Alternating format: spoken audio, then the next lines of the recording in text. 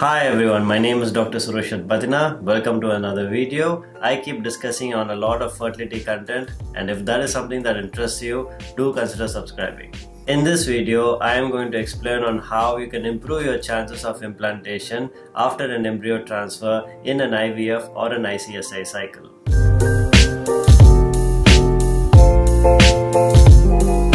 If you have already undergone an embryo transfer, I would like you to skip to the timeline over here. But if you have not yet undergone an embryo transfer, do continue watching.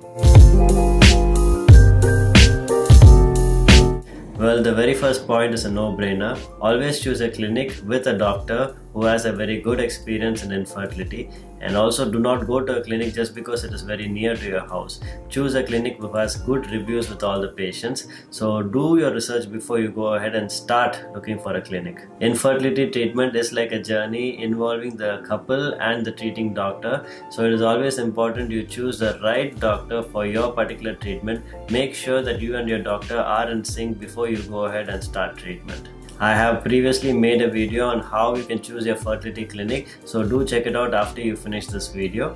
And to summarize all of it in a nutshell, choose a clinic where they do not do batches and where the doctor individualizes the treatment for you.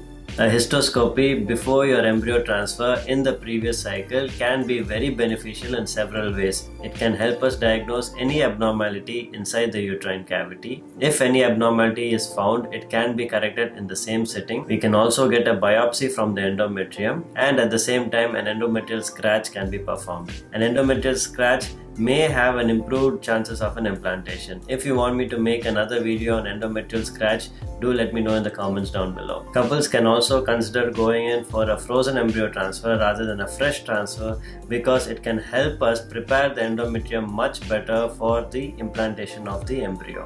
Endometrial receptivity assay, also known as the ERA biopsy, is being done for patients who are a little bit older and suffering from recurrent implantation failures, where a small biopsy of the endometrium is sent to know the exact window of implantation. Recurrent implantation failure is a whole different subject. I have already made a video on that, so do check it out once you're done with this video. Certain clinics have been using embryo glue, which is nothing but hyaluronic acid, to hopefully make the embryo stick inside the uterus, but unfortunately this cannot be recommended for all the patients because there is no study showing that there is a significant difference between people who are using embryo glue and for the people who are not. The very first thing that you should do to improve your chance of implantation is to make sure you're on progesterone.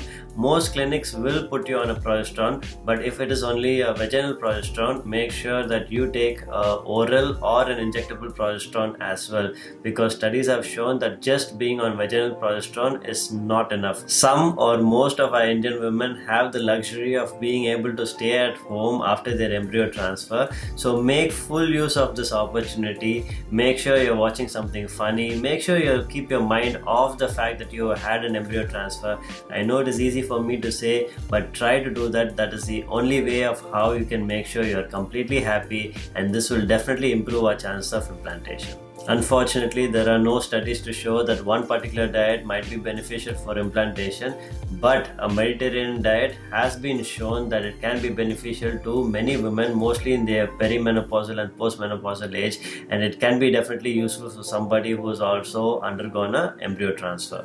Make sure you're eating healthy, stay away from junk food and processed food. Make sure you're staying away from sweets, because that is definitely detrimental for you.